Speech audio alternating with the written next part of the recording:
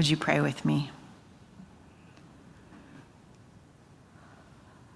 God, may the words of my mouth and the meditations of all our hearts be acceptable in your sight, our strength and our Redeemer.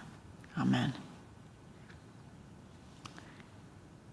So as I said at the beginning of worship, and as you know, if you've been here for the last several weeks, we are walking alongside Peter in this Lenten season, reflecting on moments of his journey as a follower and disciple of Jesus.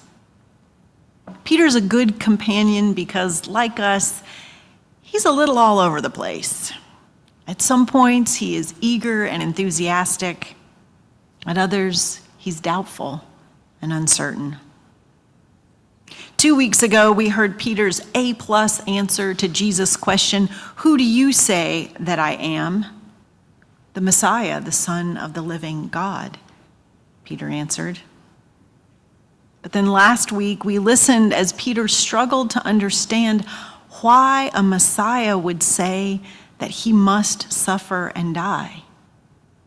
"Stop saying that," Peter insists, to which Jesus replies, "Get behind me, Satan." We considered how perhaps those words, "get behind me," were a way of putting Peter back in his proper place as a disciple, behind Jesus. To be one following, watching, asking, and learning from Jesus as he and his wandering heart continue on the journey of faith. Now, last week we were in chapter 16 of Matthew's Gospel, and between those verses and today's, a lot has happened. Peter's seen a lot. He's followed Jesus to the top of a mountain, the transfiguration we heard about right before Lent began, where Jesus appears with Moses and Elijah, and a voice from heaven speaks, and Peter wants to build some permanent structures so they can stay there. And then Peter's come down the mountain and watched as Jesus healed an epileptic child. He's engaged in a somewhat confusing conversation about temple taxes that involved Jesus telling him to go catch a fish that would have a coin in its mouth to pay the temple tax. I do not have a sermon for you on that one today. And then again, Jesus has spoken of his betrayal and death. And so in today's passage, we pick up with Peter asking this question, "Lord, how many times should I forgive my brother or sister who sins against me? Should I forgive as many as 7 times?" Last week, we talked a bit about Brian McLaren's different stages of faith, and how that first stage, simplicity, is one where we want there to be clear answers, right or wrong, black or white. Peter's question here sounds a bit like that. What number is the right number, Jesus?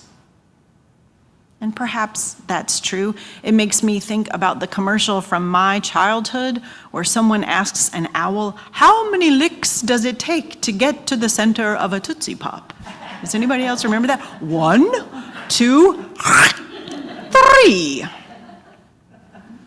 Maybe that's what Peter wants. He just wants Jesus to say, no, 7 times is too much. The right answer is 3. But I believe that Peter's question here, and most certainly Jesus' answer, conveys something more complex and more difficult. Because anyone who has ever been hurt or harmed, or who has been the one to hurt or harm, which is to say, all of us, we all know that there is no easy formula for forgiveness. If we look at Peter's question here in the context of the larger chapter, though, I think we get some important context clues. The verses we read today are part of a larger segment of Matthew's gospel that scholars often call the fourth discourse, one of 5 sections that the author compiled as they told their version of the story of Jesus. Now, I will not be going into what all those 5 discourses are or what all of them mean, but I do want to point out that it reminds us that these accounts of Jesus' life and teaching that we have in the Gospels are not play-by-plays of some documented series of events that someone was writing down as they happened. They are writings that emerged decades, in Matthew's case, almost 100 years later, after Jesus' death and resurrection. And these authors were collecting these oral stories that had been passed down, and they're putting them together in a way to help guide and direct the community of Jesus followers that was taking shape. So the Gospels were written after Paul's letters, and we know from those that the various communities that had formed around the region were finding it hard to get along. So this section of Matthew's gospel focuses on relationships, on living together. It's often called the discourse on the church. But again, we have to remember that what that word meant in the first century was different in many ways from what we think of today when we say church. But one way that it was similar was that it was made up of human beings. And as such, it would be a place where its members would need to give and receive forgiveness. Now, if we had read the verses that come just before Peter's question here, which, by the way, are the ones that Sanctified Art chose, I called an audible and chose some different ones, the ones that come after Peter's question. But those verses right before these are the instructions on what to do if a brother or sister sins against you. Maybe you've heard those before. You first correct them when you're alone together. But if they don't listen to you, you take 1 or 2 other people with you so that there are witnesses. If they still won't listen, you tell the church.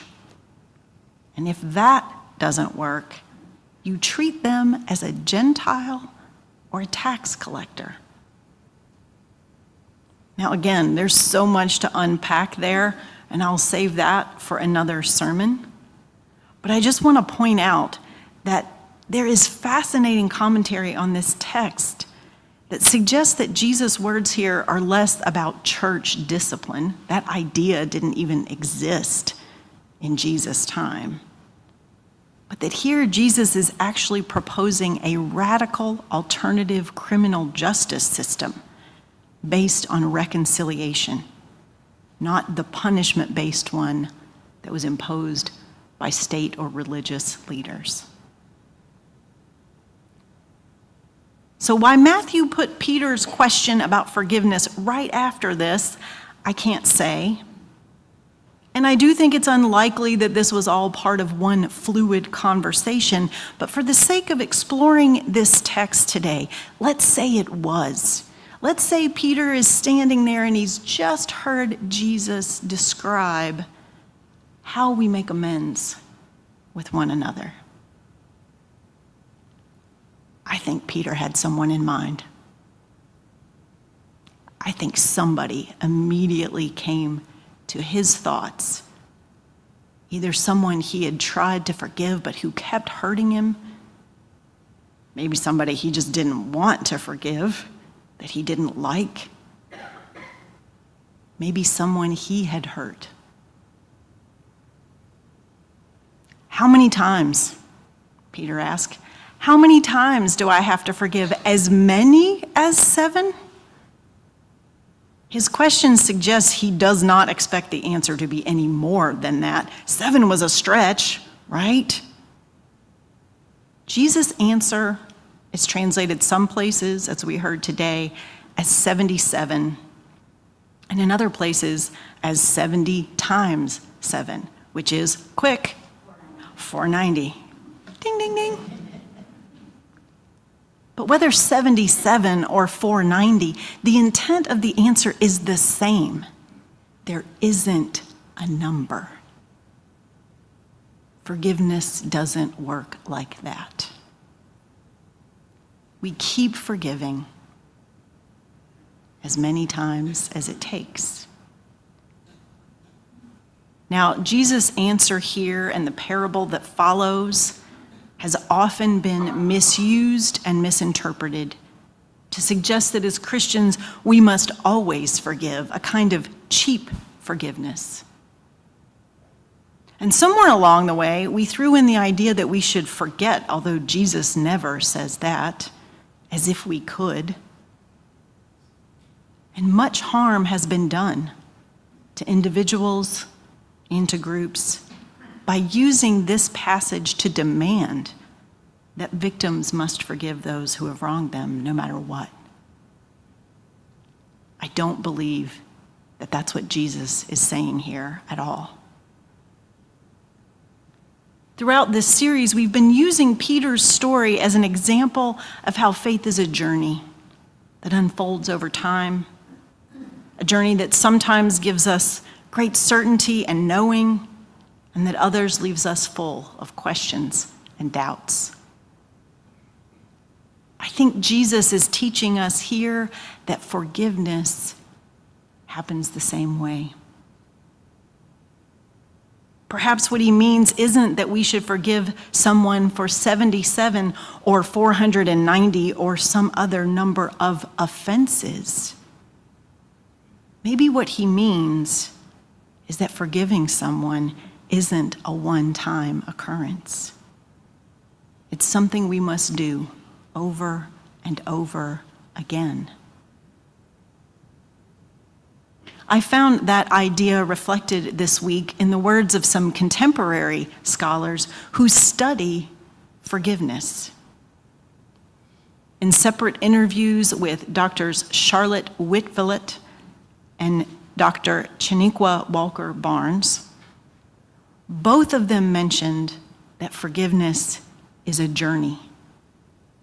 And both of them cited the work of another sociologist, Everett Worthington, who distinguishes between decisional forgiveness and emotional forgiveness. Decisional forgiveness, he said, is the moment we decide to forgive. But emotional forgiveness is the process that it takes to get us there. I would imagine many of you can think of examples in your own life of that journey. Dr. Whitfield says it this way: forgiveness, so much like grief, is an unfolding journey. We've experienced deep hurt because of a loss, and so our emotions as we process this loss unfold over time. And we may adopt a different mindset about it and experience a sense that we are moving forward in our meaning making, in our absorption of the reality of it, in our reckoning with it, and in our capacity to tolerate the distress around it, and perhaps even in our sense of hope. And then we can have memories arise and setbacks occur in terms of how we feel. So there's not this neat linear process where you do step A and then step B and then step C and then you're done. The journey has its own twists and turns, and there could be surprises. There can be times of incredible, effortful intentionality that feel almost fruitless. But there are other times where that persistence can all of a sudden be met with an aha-like revelation, a gift. But those emotions can't be just unfurled at will. Dr. Walker Barnes adds, that's one way I read this 77 times or 70 times 7, she says. I read it as Jesus tipping his hat to the fact that forgiveness is repetitive, it's cyclical, It takes time. We've often treated forgiveness as if it's supposed to be a magic wand that restores everything. But Jesus is saying you might have to forgive that person again and again. The quote on today's centering words from Dr. Martin Luther King Jr. conveys a similar sentiment. The larger passage was from a sermon entitled Love in Action. And a broader quote, he says this: in other words, forgiveness is not a matter of quantity, but a matter of quality. One cannot forgive 490 times without it becoming a part of the habit structure of one's being. Forgiveness is not an occasional act, it's a permanent attitude. This is what Jesus taught his disciples. As I was sitting with all this week and pondering it, I jumped on our Zoom call on Wednesday that the partnership pastors have been doing. Every Wednesday at 3, whoever's available jumps on, and we just sort of talk about the text and what we're thinking about it. And this week, it worked out that the Reverend Dr. Art Cribbs and I were the only two who were able to have an extended conversation on this text. If you don't know Art, he's the pastor at Christian Fellowship, one of our partnership churches. I was struck by so much of what Reverend Dr. Cribbs shared with me, but most of all, how he named that as an African-American person living in this society, he has to forgive every single day just to survive. He stressed, and Dr. Walker Barnes would agree, that forgiveness is first and foremost an internal process, one that takes place within ourselves, one that heals us. It is, as Art said, a refusal to be a co-conspirator in the harm that has been done to us. It's a process of freeing ourselves. And as he talked about that, and as we dug deeper, I kept going back to that parable, which is such a hard one. And let me just say that parables are parables because they're not supposed to have one clear, easy answer. The parables are supposed to be a little bit of a brain puzzle. But I wondered as I heard that story, and by the way, that word that gets translated slave, it really just sort of means employees. So the first person who's forgiven this huge debt, which would have been like billions of dollars, impossible. One commentary says, think of him like the CFO who has embezzled all the money. He gets forgiven, but then he can't forgive someone under him who owes a much smaller debt. I just found myself wondering if what binds him is that he cannot receive the freedom he's been given. He is stuck in the systems that Jesus perhaps was teaching us to transcend. Systems of retaliation, quid pro quo, and tit for tat. The torture he endures is perhaps internal because he cannot forgive. My conversation with Reverend Dr. Cribbs was a powerful reminder to me that when we talk about the subject of forgiveness, we're not just talking about our one-on-one relationships. We must consider as well systemic harm that has been done and that continues to be done, many times with no remorse or sense of wrongdoing. And I wish that there were easy answers to those questions. I wish there were a map that led us step by step through any of this, individually or as a society. But I think what today's text is telling us is there is no map. There is only love, and where love leads us. My guess is when we bring up the subject of forgiveness, you might have some specific situations that come to mind. There might be a person who, when you think about them, you feel the knot in your stomach, either because of something they did to you or something you did to them.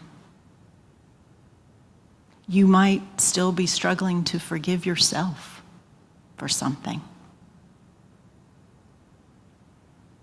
I do believe, friends, that another piece of good news in Jesus' answer, that there is no number, is that we are covered by this ambiguous math of grace because we are forgiven.